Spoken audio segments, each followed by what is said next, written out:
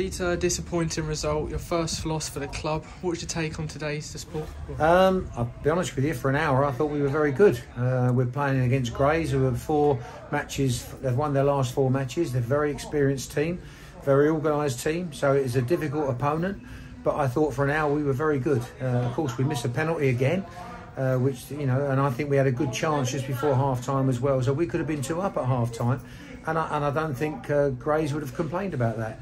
They score a goal, a little bit against the run of play, and then that was probably the worst that I've seen of us. You know, for the last half an hour we weren't so good. Grays were very experienced again, and they managed the game exceptionally well. We didn't seem to have that final pass in the final third today. What do you reckon that came down to?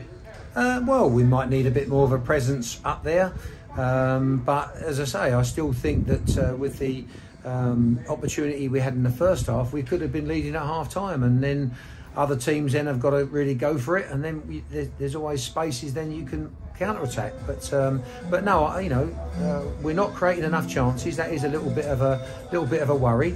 But you know, as I say, for an hour I thought we were very good. We move on to Basildon next week now. What do the players need to do in order to pick themselves up from today's performance? Well, they mustn't be too down, because we've just got 9 points out of 4 matches. If somebody offers that to any manager in the world, I imagine you'd take that.